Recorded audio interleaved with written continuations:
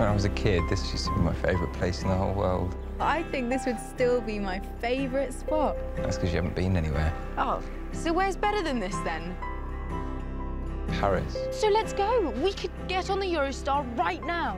You don't get it, Clarke. I want to be in Paris as me. The old me. There she goes in front of me. Tell me something good. Use the time he's got left. Show him how good his life can be. Will's barely left the house in 2 years. We have tried. Yes, but we haven't succeeded. Will needs to be allowed to feel like a man. Can I take you somewhere? You are so going on a date with Will Traynor. It's too, baby. Get the red dress out. We'll make a memory out of it. Lose the scarf.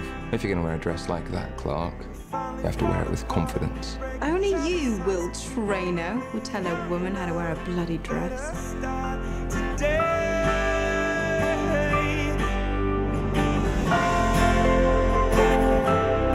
Move closer. You smell fantastic.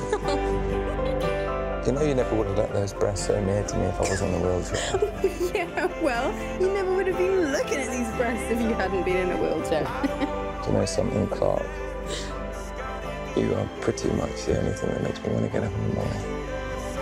Then let's go somewhere. Anywhere in the world, just you and me. What do you say?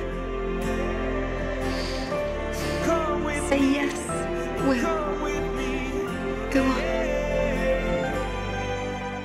Okay. It's gotta get easier and easier somehow. I can't. You can. You can do anything. Falling easier and easier somehow.